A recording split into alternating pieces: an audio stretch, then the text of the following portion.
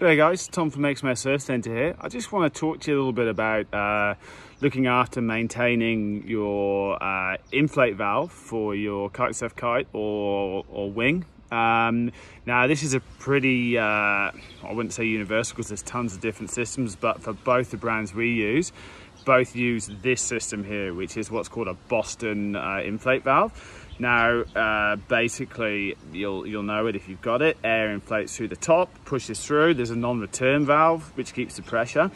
But the most important thing, and one of the issues we get a lot of people struggling with, is a little bit of a slow leak in your kite. Now, generally, this is normally always caused by this O-ring, which you can see in front of you here. So it's where my finger is now. It's that rubber ring that runs around the surface here.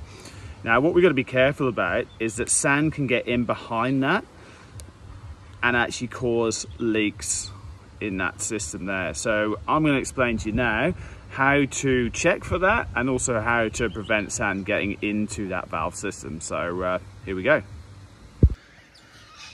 Okay, so here we go. I'm going to try my best with my phone to just show you exactly what I mean here and how we can prevent that from happening. So let's just have a quick look underneath this cap. Now here is my Boston valve. You can see obviously that screws in there. Now if you were to lift up this O-ring, see if I can get a neck light, you can see all that sand that just sits behind that O-ring there. I'll get in nice and close so you can see.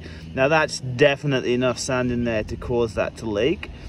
So what we do is every time we go to pump up our kite, have a quick look in there. Now it doesn't have to be 100% free from sand, but definitely want to take that out and give it a quick rub down. So I'm just going to take that out now and you'll see what I mean. Now if you do ever lose one of these O-rings or break one, we have spare Boston valve sets in the shop, so don't stress. We've got all that available. We carry all the spare parts, particularly for ozone kites. Okay, now what's going to happen then? You see that is nice and clean and shouldn't be a problem next time you go to inflate your kite and go for your session. You won't be losing air. Okay, so how do you prevent that sand as best as possible from getting into that O-ring? Now, obviously this kite isn't inflated, but imagine it was now, and I was just finishing my session. I will undo this valve, making sure before I do, I can bash any sand away from this area where possible. It's even then, it's just taking that sand away, great. Now I'm gonna open that valve. That'll obviously release the main pressure of the air. Now you see here, that goes straight into my bladder. You can see the bladder material there. So you want to be very careful at this point. You don't want anything going in there. Now, what we're going to do next is we're going to put that valve sideways on top of that cap.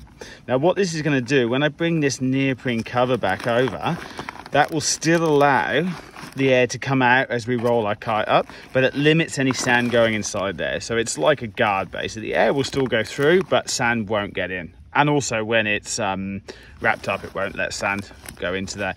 Now, when you go to inflate your kite next time, always make sure before you do it that you get as much sand away from there as possible, and then you repeat the process. Obviously checking each time that that O-ring is free of sand. Now that, if you still have leaks after testing that, then bring the kite to us. But I'm going to tell you that that's most of the problem we get with leaking kites solved right there for you. Easy and a maintenance tip to save you a session. So hopefully that helps, and happy days on the water.